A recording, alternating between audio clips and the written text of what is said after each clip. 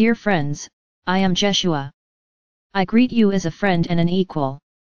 Feel my love and respect for you. I am with you and reach out my hand to you as a brother who knows the deep emotions you can encounter in earthly life.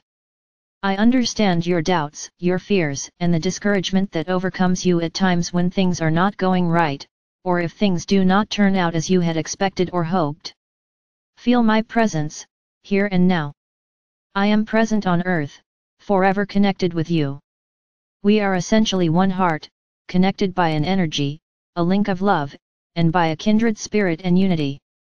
As a person on earth, as a personality, you are focused on the reality that you see and experience around you, your three-dimensional body and the input you receive from the world around you. But, also as an earthly human, there runs through you the energy field of your soul, which is much larger and has access to sources of light and knowledge that are much greater and much more far-reaching than the earthly. They include, but reach beyond, the earthly reality. The energy field of your soul runs directly through you, and that field includes knowledge and experience you have gained during other incarnations on earth. Feel that field, it is not far away. Feel that field, the presence of your soul as it surrounds you.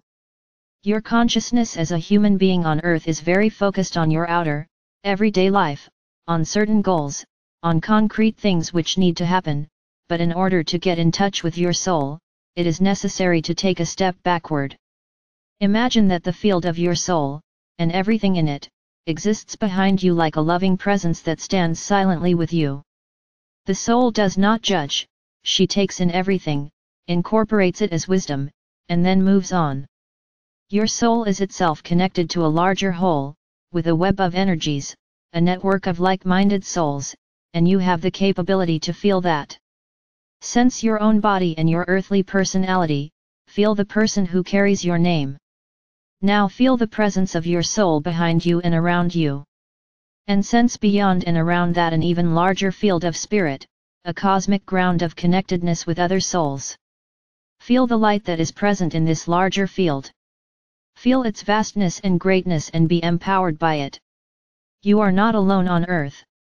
If you release the daily tedium a bit and you take time to become open and create spaciousness for yourself, it then becomes easier to make contact with, and to feel connected to, these larger realities. It then is also easier for you to feel contained within them. I am part of that larger web of energies, of connected souls, in which you are included. You are not alone. It is important to feel this link, because in your soul is the desire to incorporate some of the wisdom that is present in that other, larger field and to manifest it on earth, to channel it, so to speak, so that broader groups of people can share in it. I ask you now to connect quite consciously with this larger field that transcends you, with this web of light in which you live and move and have your being, and that has been known to you from your existence between your incarnations. It is a web or network of connected souls who are involved with the earth and what is happening here. It is a web that is involved with humankind. As soon as you open yourself to this field, you are encouraged to bring it to earth and to share it with others in whatever way possible. Now imagine that you can receive a message from this field. That message flows into your heart in the form of an energy, a word, a color, an image. It does not matter what form it takes, only that you are open to receiving a message from that field. Then let that energy course into your abdomen. Even though you do not hear or see anything yet, give permission to this energy to move into your abdomen. Maybe you then see a figure that meets you from a different dimension, a dimension of calm and clarity and gentleness. You can see this figure as a guide. Just see what form it adopts and greet that guide. Feel the warmth and affection it has for you. That figure can be anything, a man, an angel, an animal. Now imagine you are that guide. Enter with your consciousness into that figure and feel from within who that guide is, and how that feels for you. Sense that there is an agreement between you and your guide, you have something in common. A guide lets you see something about yourself. The quality the guide is radiating to you, and that you find as special and of value, is itself what you are developing. You are able to see this quality present in the guide, although in a more mature form, because this gift, this potential, is also present within you, that you are developing this quality that is already inherent within yourself. Now take leave of this guide and come all the way back into your body. Feel that you are an inhabitant of two worlds. With your earthly personality, you take part in the world of everyday life, the social reality with all the ideas which are alive in it, and, at the same time, you are part of an atmosphere of being that is very open and free and very different in nature than that of everyday reality.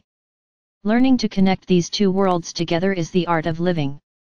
Thus can the light and freedom of the other side, the realm of the soul and the larger web of spirit around it, enter into your daily life. These are the seeds that are put down into the earth, the seeds that cause new growth and inspiration among humans. Your main task is to connect inwardly with the different levels of being. Then everything begins to flow naturally and spontaneously, and you know what you have to do.